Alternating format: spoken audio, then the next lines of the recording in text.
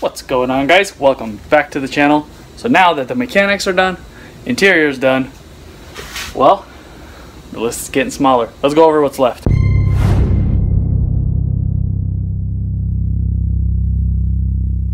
Ooh, it's been a while since I've seen a list this crossed off. So mechanical stuff is done, interior stuff is done, so all that's left is this exterior stuff, which is, it's honestly super simple stuff. Today we're going to start with, let's see, lighting stuff. New headlights, new fog lights, and the reverse 95 style reverse lights, 94 plus 95, whatever it is. And then we'll see if we have time, we can maybe install those plastic panels on the front end of the car. We'll go over stuff as I do it. Awesome. I hope you enjoy this video again. Consider subscribing if you haven't. Let's get some lights put in this sucker. We're going to start off with these reverse lights. We got to install them in here. The reason he didn't do it is because, well, to my understanding, when you open the trunk behind this, that metal back there, I think it needs to be massaged to be able to fit these in here because they are, I guess, too wide or something. I don't know. We're going to get that done and throw those suckers on, make sure they work, and then I'm going to flip the car around and we'll do the front end stuff. Let's get it going.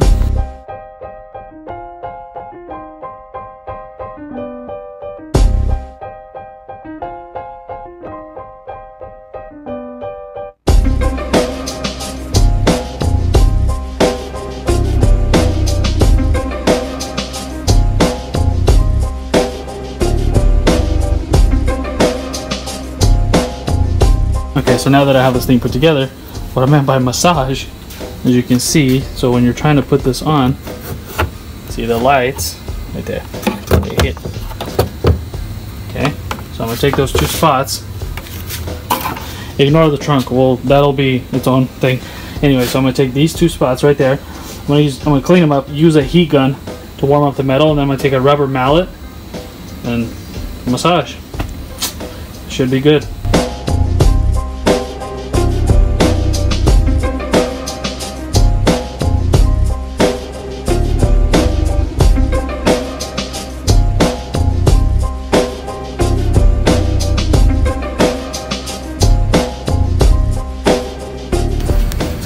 Simple as that. So they're in. So what I have to do next is carefully pop this off.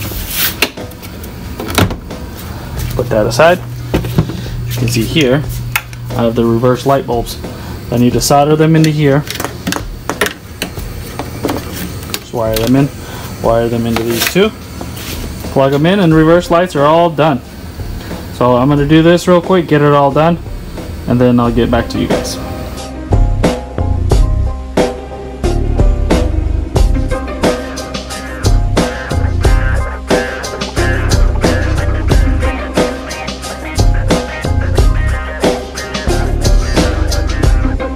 Got him wired up. Heat trunk. He doesn't have the lock, which sticks out a little further than the 91s, but something that we can all put up with. Yeah. So now let's clean up this trunk. Yeah, there's a lot of stuff in here. And these are the plastic pieces that we're talking about. So on the front of the bumper, on the front bumper underneath, we'll throw those on a little later. So let's clean up this trunk, get it all organized, put it back together, clean it up, and then we'll take everything out. And then I'll have to flip the car around and start doing the headlights and fog lights. Let's get it done.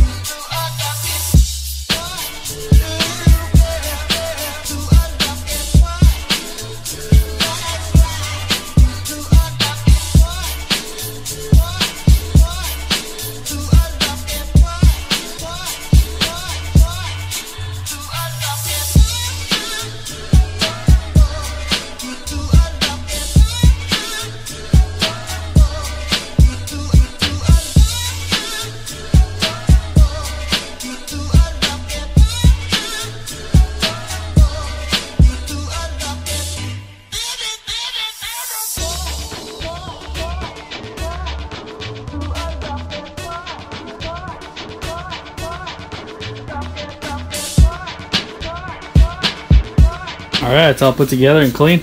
I put all new clips back there, as you guys can see. Those old ones were just garbage. Anyway, so cleaned it all up. For being such a small car, it's a pretty big trunk. Let's see if I can kind of demonstrate. Like, here's my arm. I don't know if that helps, but yeah, that's a pretty decent sized trunk. If anybody doesn't know. Alright, now we gotta flip the car around and start on the front. Boy, it's been a minute since the car has faced this way in this garage. So I got it up on jack stands. First thing I'm gonna do is obviously the headlights, just because they're easier. They should, keyword, be just plug and play. So we'll see. I think I have to run this. I think this is probably for the daytime running lights or something. We'll see. So I want to do these lights first, get those thrown in, and then we'll worry about the fog lights. Yeah, let's get these lights in first.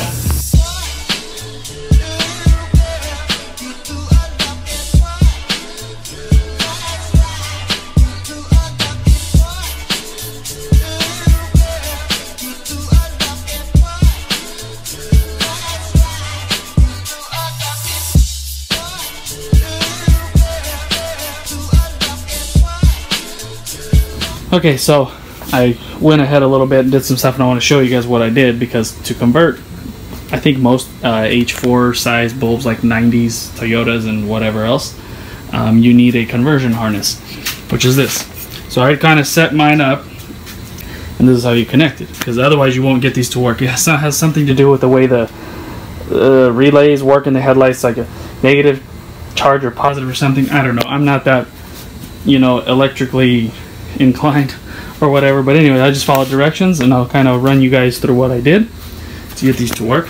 So what that harness does technically, so you plug in, so I took one of the headlight harness, I pushed it back through, plug it into this harness, then it goes to these two relays. From these relays it runs two wires back with like an H4 plug, so you get one here, get one, I'll clean all this up obviously, goes to the other headlight, and then they each have a ground, which we're going to ground like that. I just put a, let's see if I can get in there, I put a slit in the grommet, and I just shoved everything back through, so it's good. It's nothing's going to rip it or cut it back there. I put self-tap that over there, that's not going anywhere. I'm going to clean all this up again. Like I said, I have to extend this positive wire. I have to extend that. I'm going to probably tuck it. I'm going to tuck as much stuff as I can, probably clean it up, tuck all in there, run it to the battery. After that, these will work, and I'll show you guys how they look. Stay tuned. So, after fiddling around with these things for a good while, including I have a conversion harness. Anyways, the harness, everything worked, they work, but we're gonna have to go a different route at this time, because so this way they're the same shape and everything, they fit. But when you look at them this way, this was my fault, I should have checked. See the shape of that? Well, the squareness in this one right here does not fit in this tub at all. I mean, I don't even think butchering this up would work, because there's more back there like that. So in other words, these will not work. So if you have an MR2, don't buy anything with square back. Make sure they're curved in like that where it shrinks. So we're gonna do, it's not over yet, I am gonna upgrade. So somebody upgraded these lights at some point. Usually there's what's called a sealed beam, which I have one right here. See, so you can't replace the bulb, you pretty much replace this whole thing. So somebody at some point replaced it with some Hella lights, which are not sealed beam. So you can actually take this off. You know, if you get a burned bulb, or if you want to install HIDs, LEDs in this, I wouldn't recommend it because it's not a projector. But anyways, so you can actually replace this bulb instead of replacing the whole thing. So I'm going to throw in these brand new, what are they called? Osram bulbs. These are, they have some blue on the bulb, but they're not blue. You guys will see. I'll show you guys. I'll show you guys the difference between the factory ones, well, the ones that I just took out, and these ones that I already put one in there. You can see there's a little bit of blue in there. Got to clean these bugs off, but in there you go. So it's not bad, and it's not like, you know, it's not gonna blind up out here or anything. But anyways, let me show you guys the difference.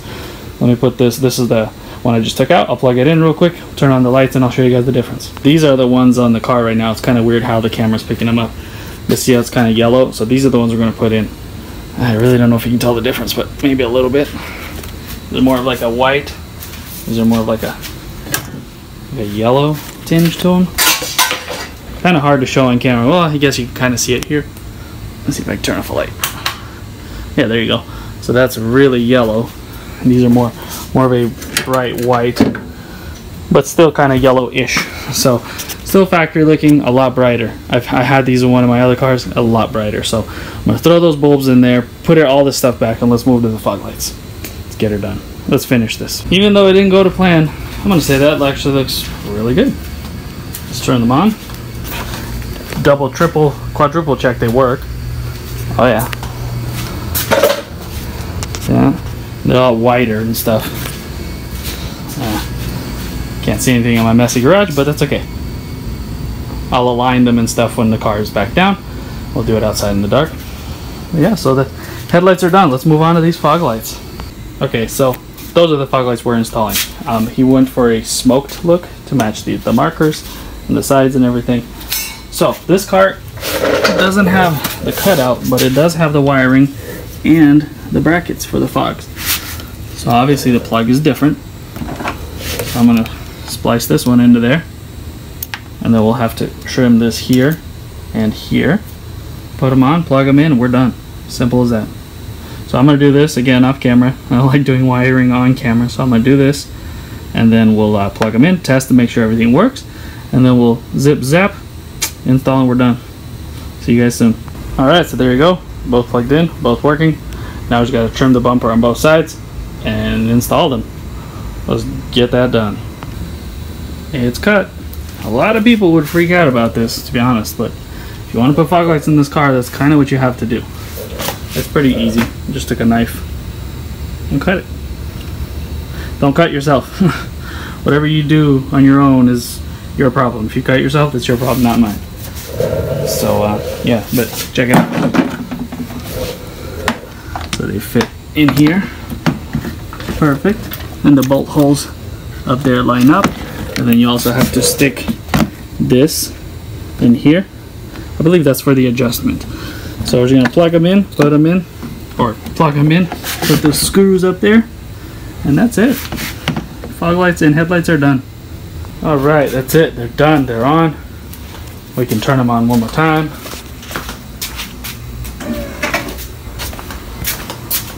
There you go. Oh, I wish this phone had a wide angle lens. Oh, that looks so good. I really, really like that.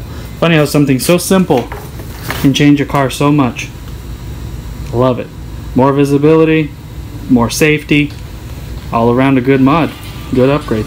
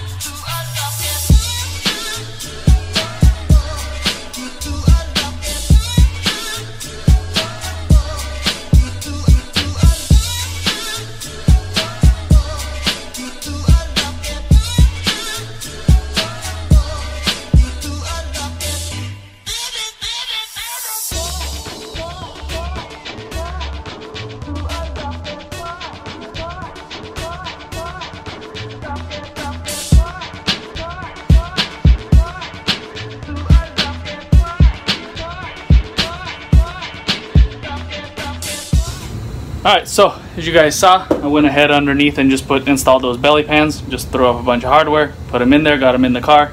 So got that off the list as well. I hope you guys enjoyed that video. I know it was probably a little shorter than the rest of the videos that have been coming out, but look at that. It's funny. Something so simple, but yet it's even good for the car. Oh, that looks so good. I can't get over that. Thank you guys for watching. I know that wasn't really a DIY type video, but that's not really what I'm doing. You know, we're just restoring this car, making it look better, run better, drive better, everything better. Alright guys, see you in the next one.